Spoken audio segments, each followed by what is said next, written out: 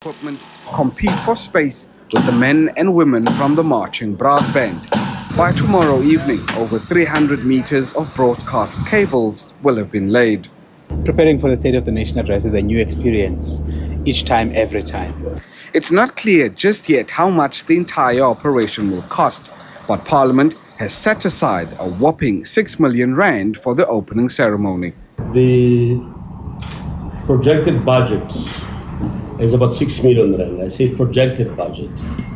And this will be confirmed after everything has been done.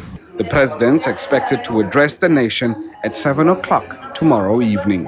Lokhanyo Talata, SABC News, Parliament.